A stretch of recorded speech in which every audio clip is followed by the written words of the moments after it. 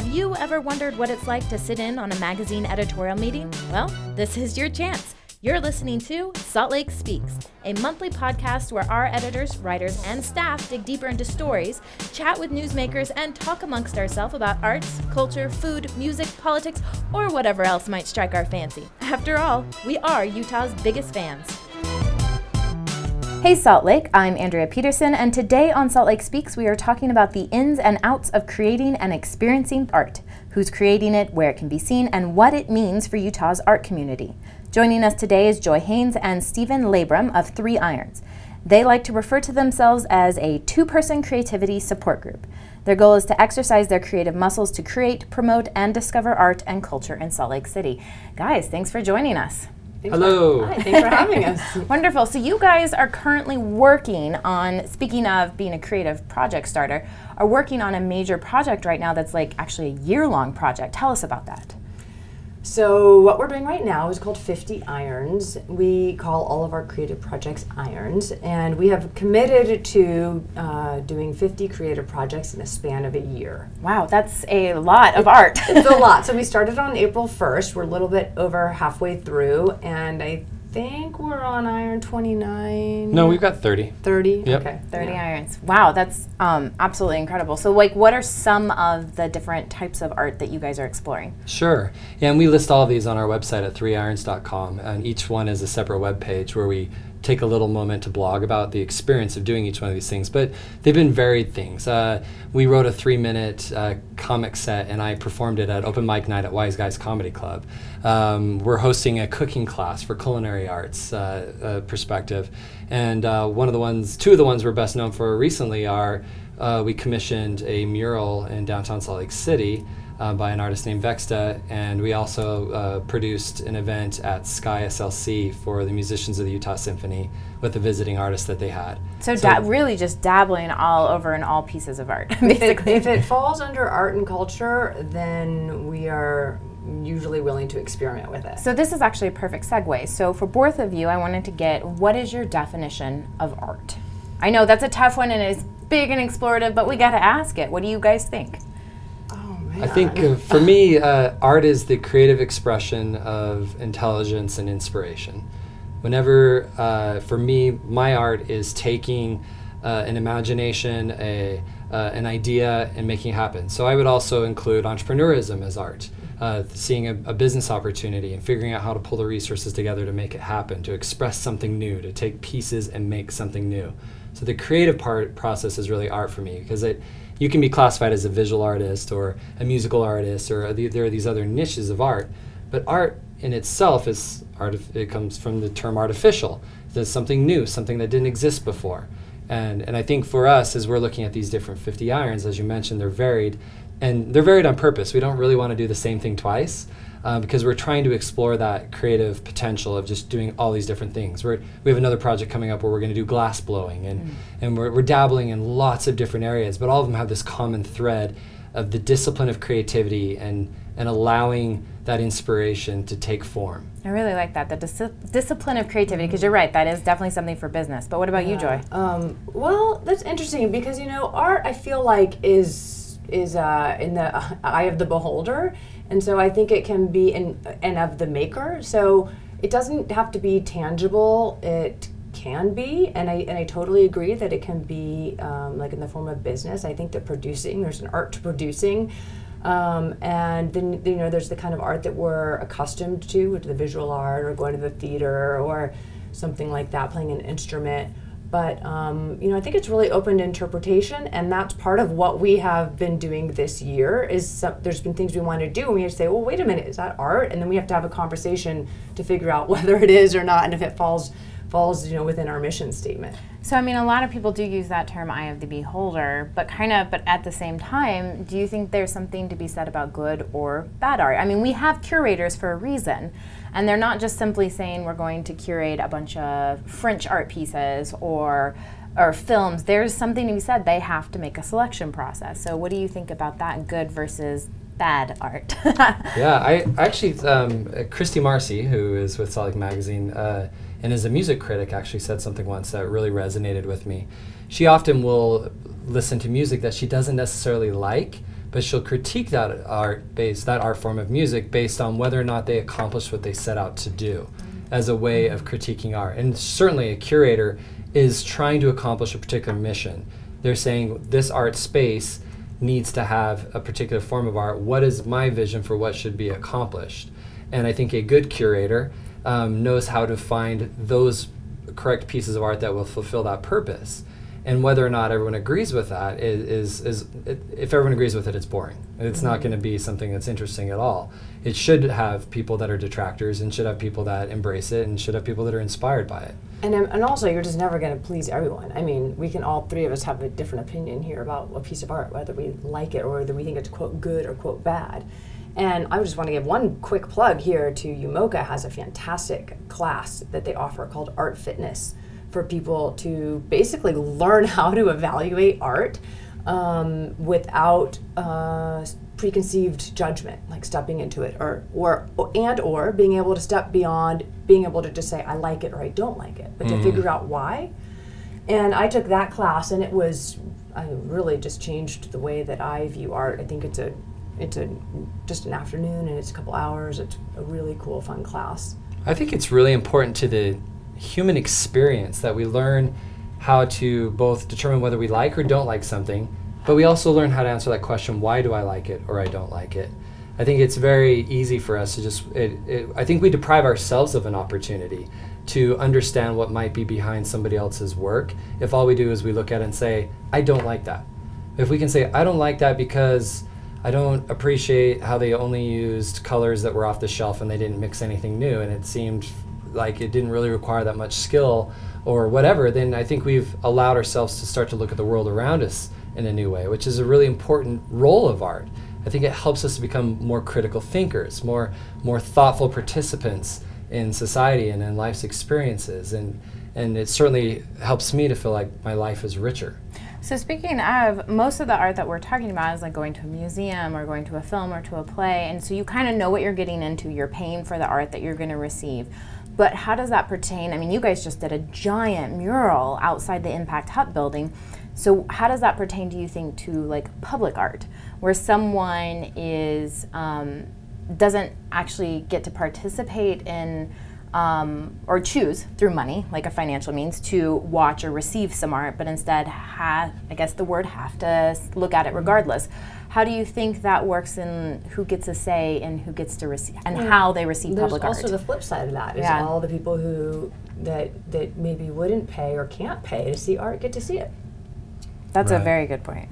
Yes, and I think that there's the challenge with public art is often that you'll, especially when it's in a public place that's owned or funded by a public entity, it's often up to a committee to try and decide what deserves to be in that space, trying to answer some of those questions. Is this representing something we want represented?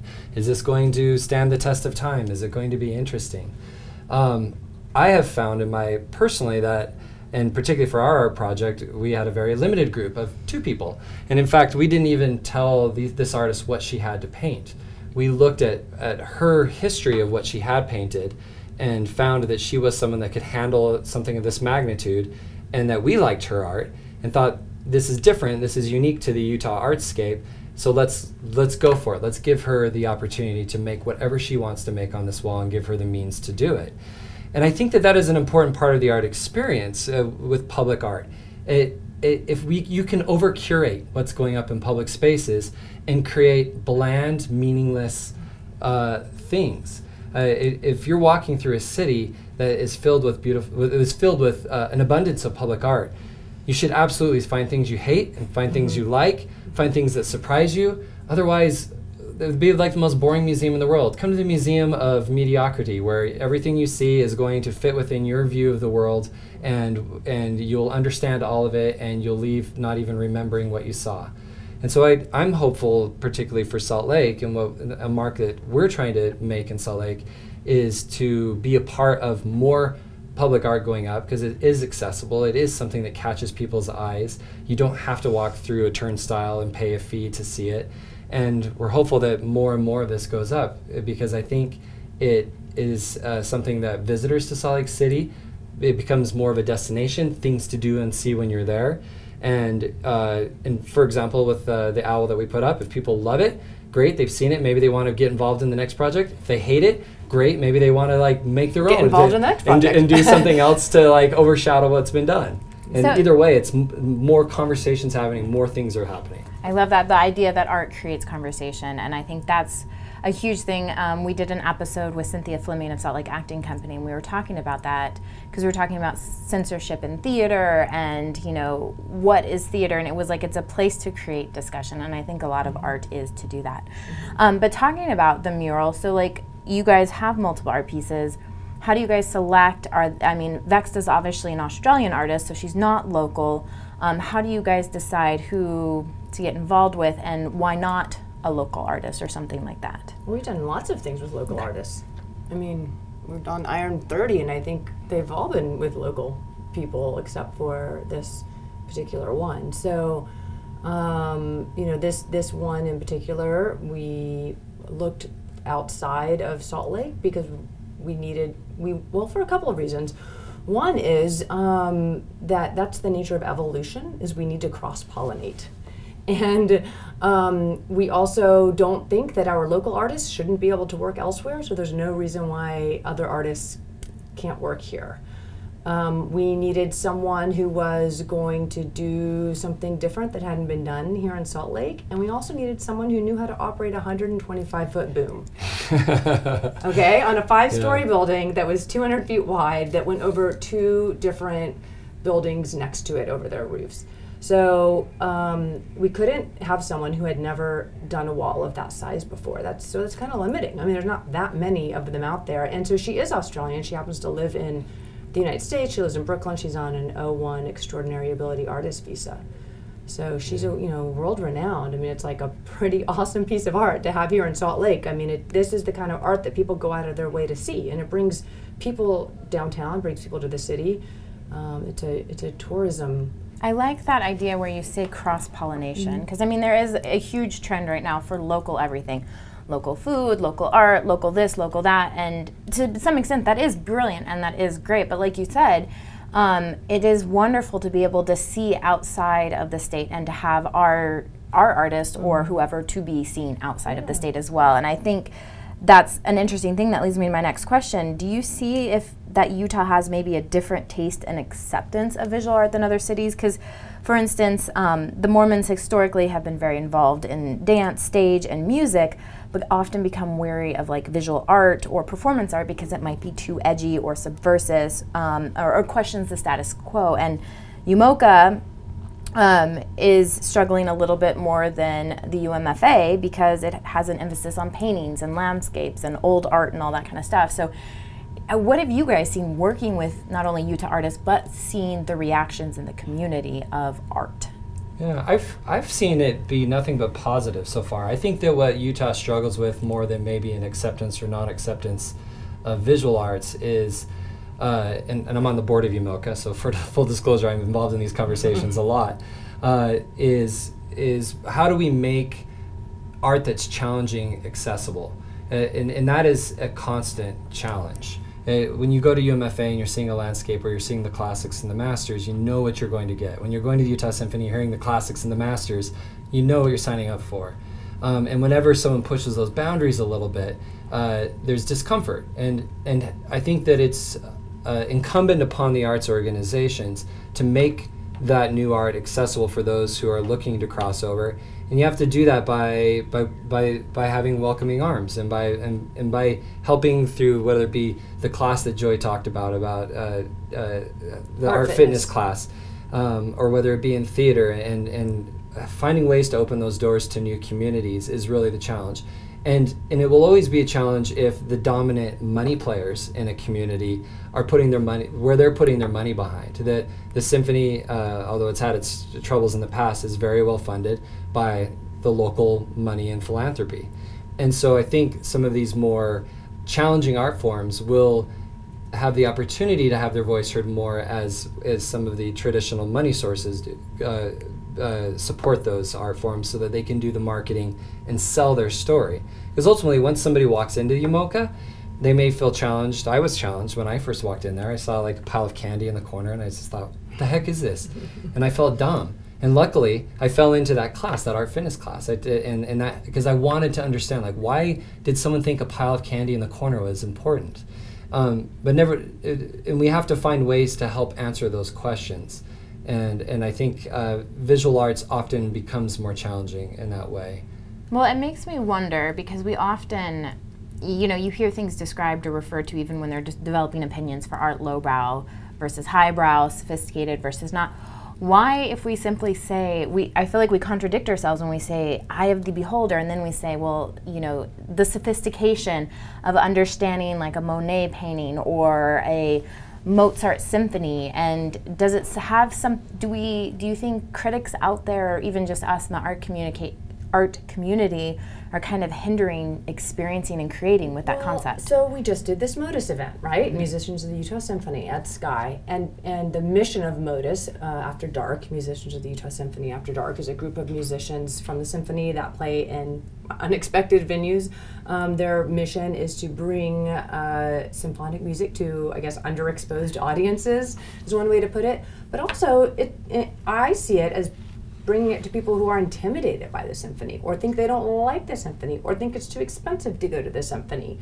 And so when we bring it to a place like Sky, where, you know, it's kind of like two worlds colliding, where it's people that would never normally go to the symphony for any one of those above reasons now gets exposed to it. And so that's, and I think if we don't make the effort to bring it to the masses, I guess, is one way to put it. Just same thing with like bringing the mural out to the public.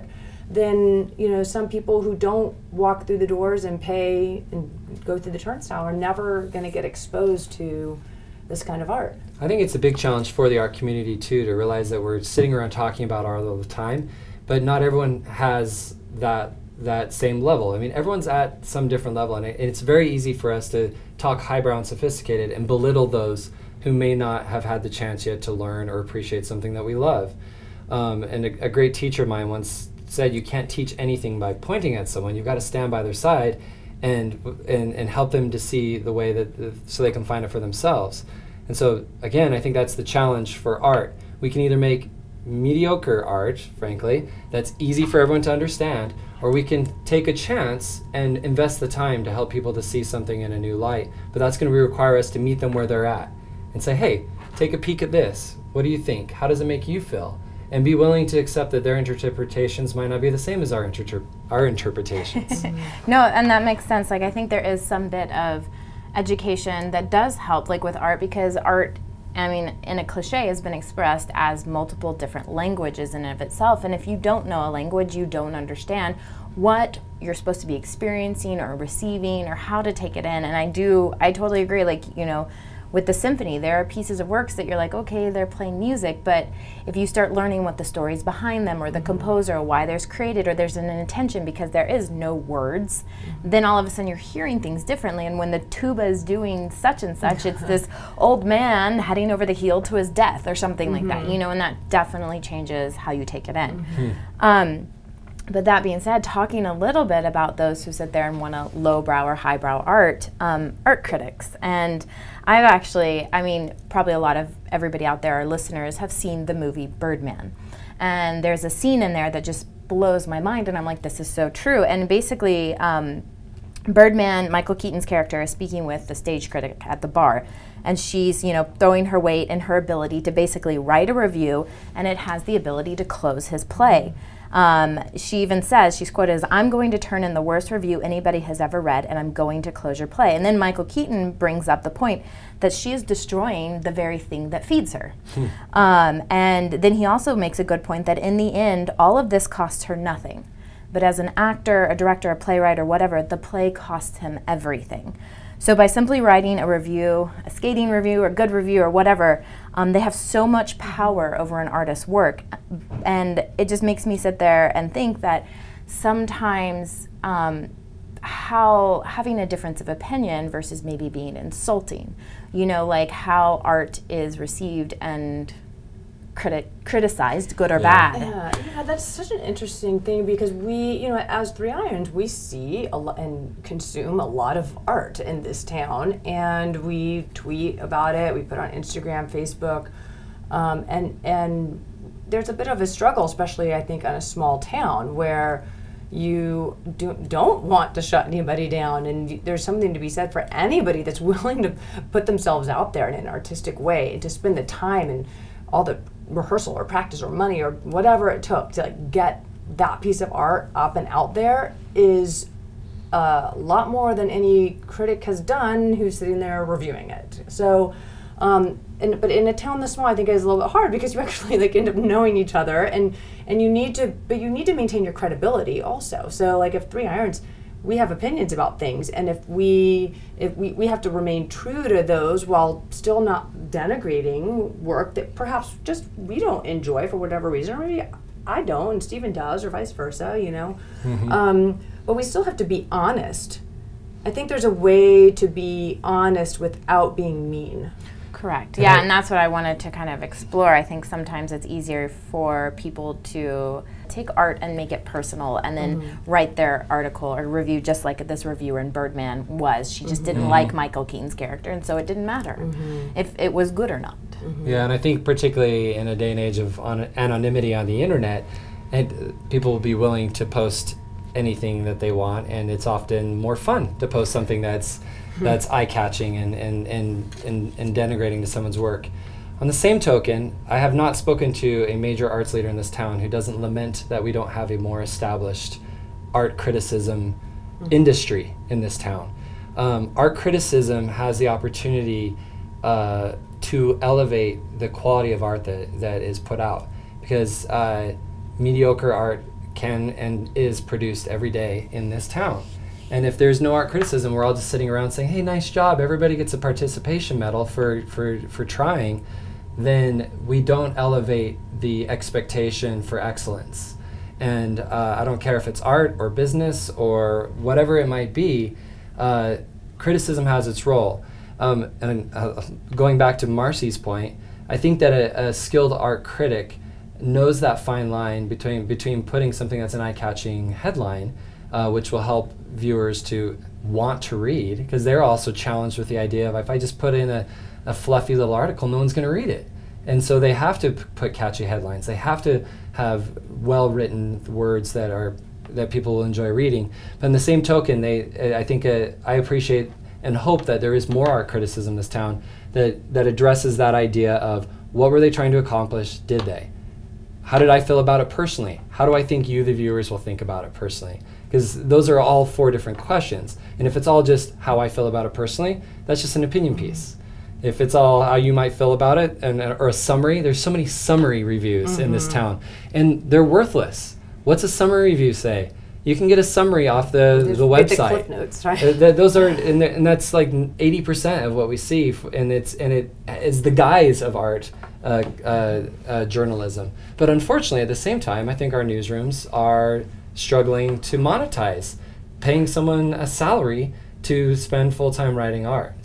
So I'm hopeful for the future of art in Utah, that we are able to more develop that skill, and that the Salt Lake Tribune and the Deseret News, who I think do the best that they can, have more resources and involvement in creating the standards for that. And I'm not quite sure what that becomes. Maybe it's awards for art criticism or something like that, but it certainly needs to be evolved in this town. I think there's room to grow.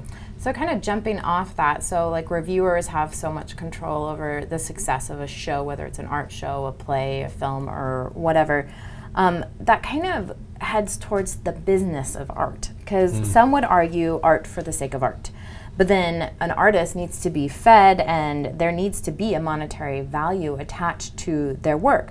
So say going to a film or a play or an orchestra, I mean, many of America's orchestras have gone bankrupt or on strike over the past couple years, and it's not just the small ones, it's like Minnesota, Atlanta, and Pittsburgh. I mean, that was a big one. Or you've got some theater companies like community theaters that don't pay, or some that have small stipend, and then some that actually pay a fuller actual salary. Does someone getting paid define the worthiness or greatness of their art? Like, who is getting to say how much someone's art should or should not cost? Does that change where it places, where people place value on it? Wow, that sounds like a great topic for next month. Exactly. There's so much in that one. That one's tough to unpack. I will say, as you were talking, the one idea that was popping in my mind was, regardless of whether an art critic is saying so or not, I think the market begins to decide the value of some of these things, and we can all pretend like our cousin's art is really great, and we'll all come out and spend a few bucks on it, but the reality is it won't stand the test of time unless it truly is great. And I think that critics can have power to help to launch the same way that gallery owners, by selecting those people, have the opportunity to do that. Same way that luck and having your piece picked up by some celebrity that then posts a picture with it. I mean, there's so many elements to what can build someone's career. For me personally, and Joy, I think you can speak to this as an actor as well. I think if you love your art, you're going to continue to create so much quantity and hope for those opportunities of luck and hope for those choice encounters with the right critic or the right people. It isn't just going to be one criticism on one opportunity. Anyone who believes that there's like this silver bullet to starting a business or building your art career doesn't know that you spend your entire life engaged in that process. I mean, I started 7 companies until I finally had a company that made a profit. And if I'd given up after the first one or felt bad about the second one or didn't stand up to the criticism of the third one, I never would have made it to the 7th one. And so I think that there's more about the discipline of your art and the fact that you just can't not do it that pushes you through to that moment that hopefully the stars align to help you to feed your family too. Yeah. Well, what do you see as an actor? Well, I mean, actually, so this is my 30-year anniversary of having my union card, actually. Wow. Just realized that. Congratulations. And this month, too. It's October. Wow. Yeah. Happy anniversary. Thank you. So talk about persistence and, ups and downs, and 95% of my 30-year career has been rejections, But one thing as artists, I think we're constantly asked to work for free, and that happens a lot. And I think there's some times when that's just perfectly okay and it makes sense. But then there's times when it's not, and you just can analogize it easily to maybe somebody's starting a coffee shop, and you just think, oh well, can I just have some of your coffee for free? It's like, no. So I think that's what I think we can't say that because somebody makes money or because they make this much money that they're a better artist than somebody else. Some people aren't interested in making money, frankly. They just want to produce art. And some people, all they're interested in is making money, and so they, create the product out of themselves. I don't know, is that art? Maybe it is. Yes, it's. So I think it's sort of an obvious answer that no, of course, like whatever somebody's paid doesn't make an artist, but. That's just, I don't think we're ever going to get rid of this discussion about that spectrum. No, that's a good point. And I think it's a critic's job to be a good critic. I don't think that they can make their decision on whether or not they're doing the right thing for that artist. That's not their responsibility. Their responsibility is to write good criticism, and because that also just gives that critic way too much power. I mean, certainly the New York Times reviewers have a great deal of power. I read the New York Times theater reviews when I make a decision about what I'm going to see. But ultimately, I think it's that individual's persistence in being creative that will stand the test of time. Yeah. Well, just to wrap us up, where do you see the future of art in Utah? Where are we headed? What have you seen? Where do you think we're heading? Things in Utah matter differently than they do in other places. It's one of the things that I love about being in Salt Lake City. Our gay pride parade means something different than every other gay pride parade in the United States. Our expressions of art, having this Saudi Arabian exhibit up at UMOCA right now, they're doing that exhibit similar to that in 10 cities in the United States, but the one in Salt Lake means something. Our community is a unique community in the world, and so our art and the way that we learn to express ourselves is also unique. So where I see the future of our art is we become a more inclusive and developed and connected society. The voices from Salt Lake City and the things that we're creating here will continue to have a unique perspective by those who are consuming it both locally and on the international stage. I also think we're getting a lot more money here, from Silicon Slopes to just the amazing growth that we have in Salt Lake means that there's going to be more money to be invested in the art. And I think the big challenge for the arts community is to figure out how to access that. We need to access new donors. It can't be the same 10 names that are backing everything that happens in this town. And shout out to the companies out there that call themselves part of Silicon Soap. So we need to be engaged with you. You guys will be the ones who are the future of what the art is in Salt Lake City, not the same families that have supported it and carried it for the last 50 years. And especially if they want to continue, increasing and diversifying their own workforce, those people are going to demand art and culture. Yeah.